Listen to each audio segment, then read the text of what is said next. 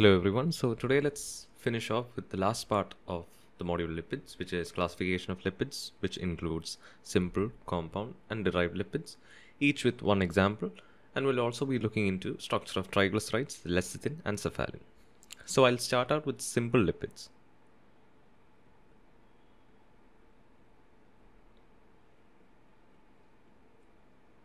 So simple lipids can be defined as esters of fatty acids with alcohols. That's it. They do not contain any other functional groups. So that's basically the definition of simple lipids. They also have two subtypes, which are neutral fats or triglycerides, and the other one is waxes. So I'll explain that in detail. So I'm going to write the definition first. So they can be defined as esters of fatty acids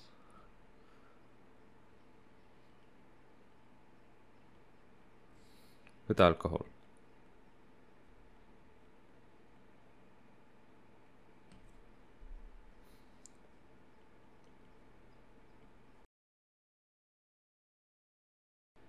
They do not contain any other functional group.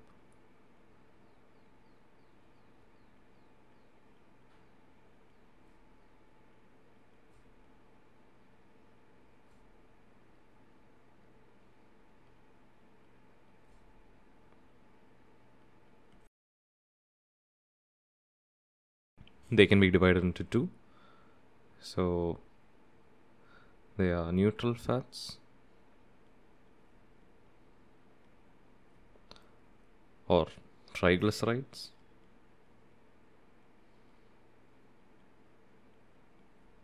and the second one is waxes.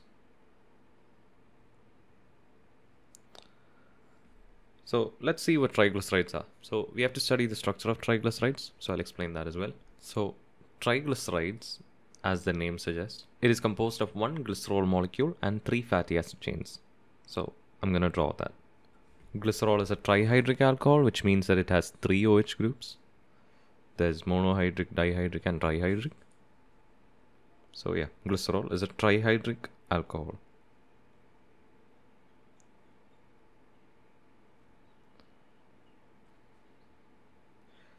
This is combined with three fatty acids.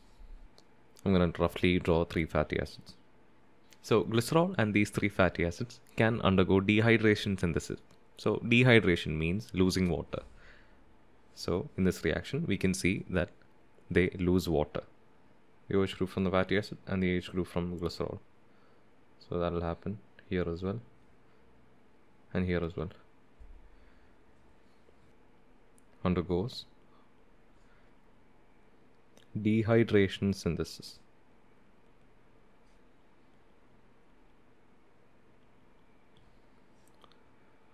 So when that reaction occurs, what we get here is plus 3H2O, because 3 water is being lost as the reaction happens. This reaction is reversible. So triglycerides can be used to form glycerol and 3 fatty acids, and it's called hydrolysis.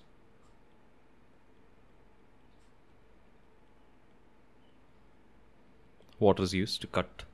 That's what hydrolysis means. So that's all for triglycerides and its structure. Moving on to waxes, which was the second part of simple lipids. There's not much that we have to study about that.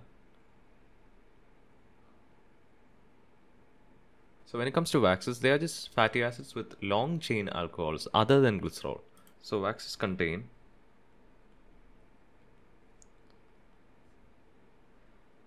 fatty acids with long chain alcohols.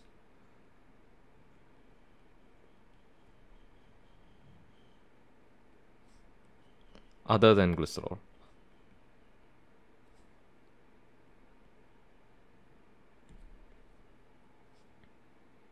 An example for this would be paraffin wax.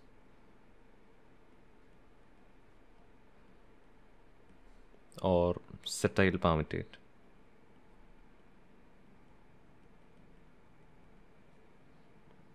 The formula for these would be C31H64. So this is an alkane, And the formula for cetyl palmitate would be C32H64O2. This is a wax ester. So yeah, so that's pretty much it for waxes. So moving on to the next type of classification of lipids, which is compound lipids. These are esters of fatty acid with alcohol containing additional groups such as phosphate, nitrogenous bases, carbohydrates, proteins, etc. So to put it simply, compound lipids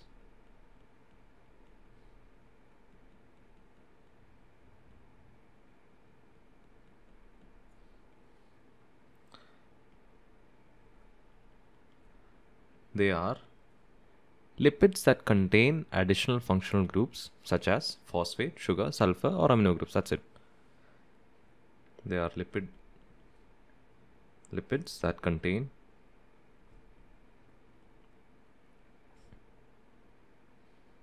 additional functional groups like phosphate, sugar, sulfur, and amino groups.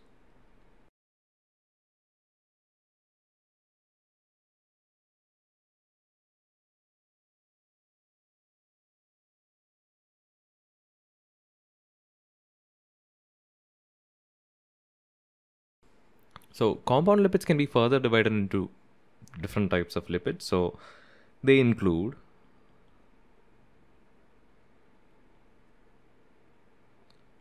phospholipids,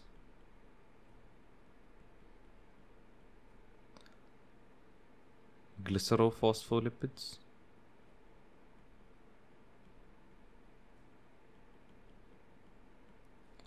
sphingophospholipids,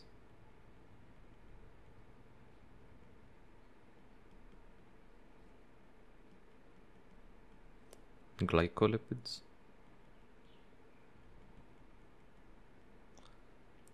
lipoproteins,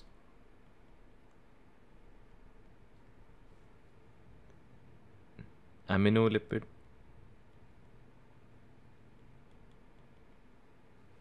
etc. So these are just a few examples under compound lipids. In this, we have to mainly focus on phospholipids. So let's see. So what are phospholipids?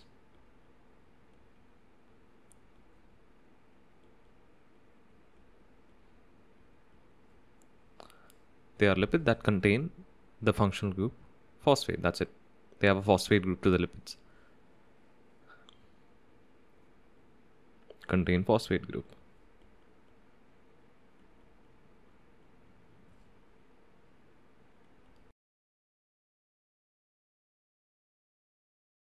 They are mainly the lipid components of biological membranes, as you know, the lipid bilayer.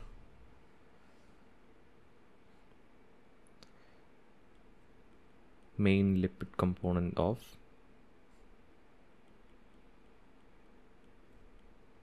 biological membranes.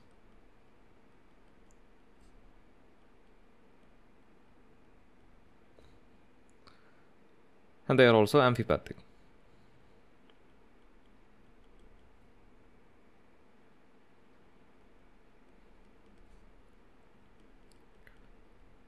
Hydrophilic head and hydrophobic tail.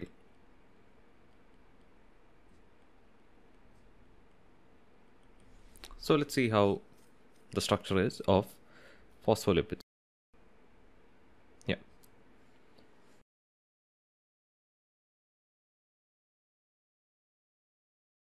So let's talk about phosphatidic acid first.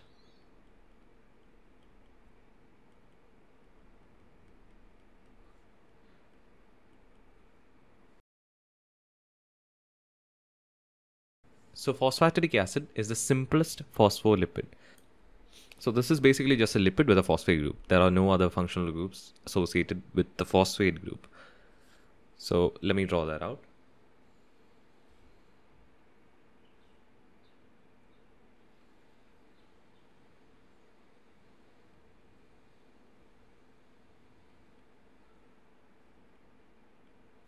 So these were the two fatty acid chains that are present in triglycerides.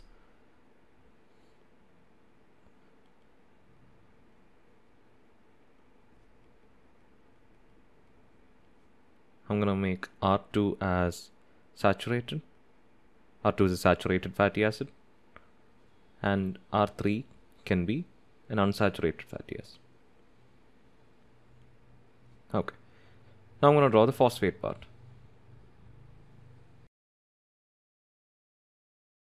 So the phosphate part would be present on the first carbon.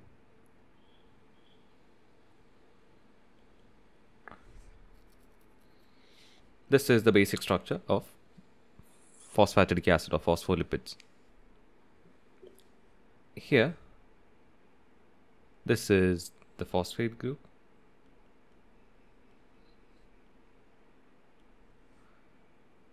Which is the polar group or hydrophilic. So that would be the head group.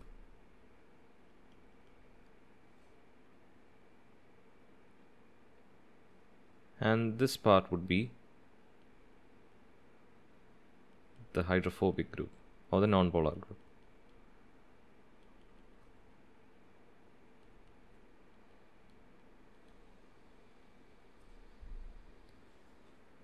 I would also like to mention another fact that's present here. So we all know that this forms the lipid bilayer. So I'm going to draw out the lipid bilayer.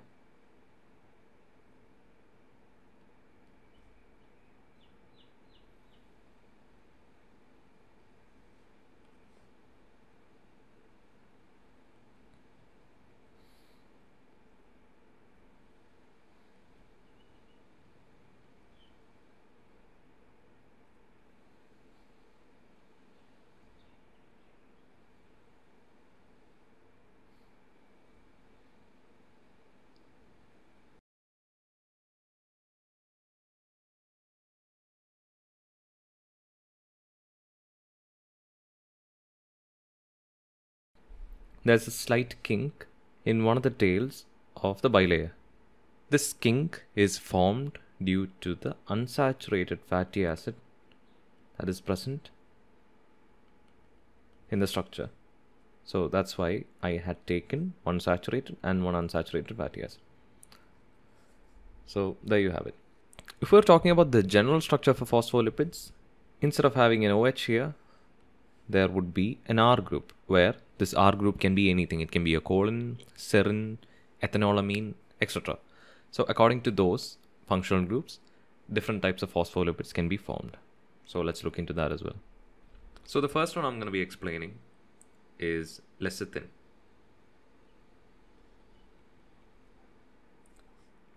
Lecithin is phosphatidylcholine.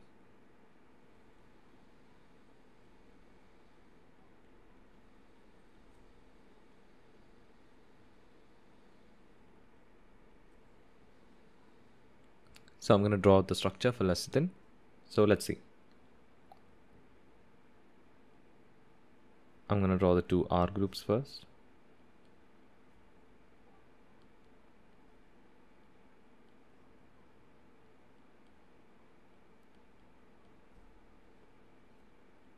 Then I'm going to draw the choline group.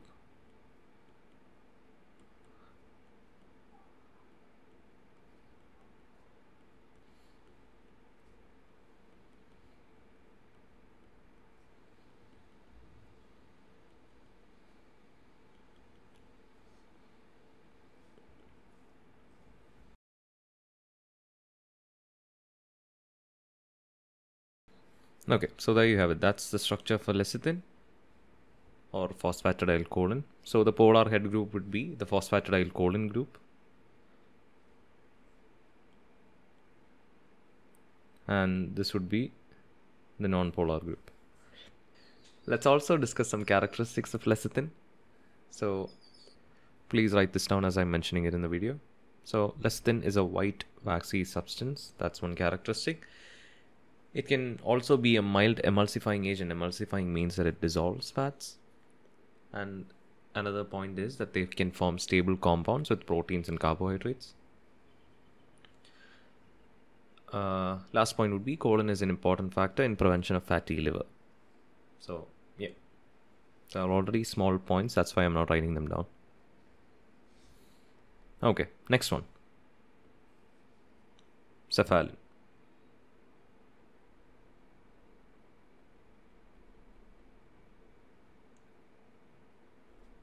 Or phosphatidylethanolaamine.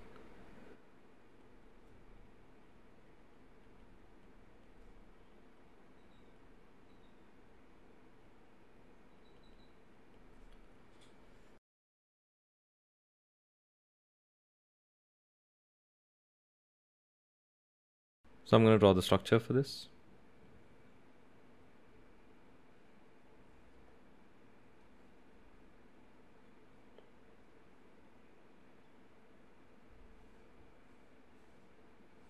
The only difference here is in the functional group.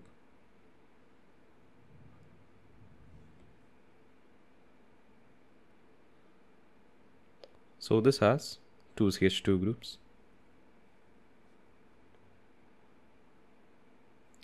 This is CH2. Yeah. So the only difference is that they have two CH2 groups and an NH3+. This is ethanolamine. So that's the structure for cephalin or phosphatidylethanolaamine. So ethanolamine is a nitrogenous base that is present in cephalin. This is a nitrogenous base.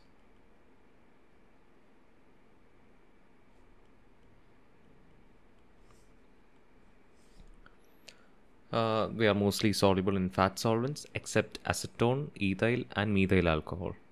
Another point is that they are unstable in air and turns dark. So when they're exposed to air, the substance changes color and it becomes dark. So that's all we have to study according to the syllabus. Now moving on, let's talk about derived lipids.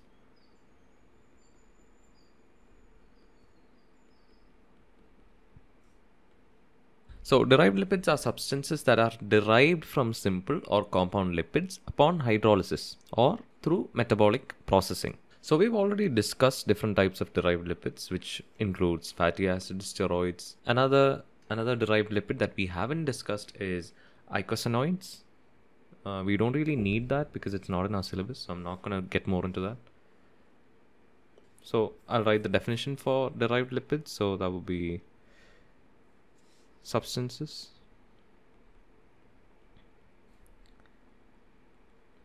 derived from simple or compound lipids upon hydrolysis or through metabolic processing.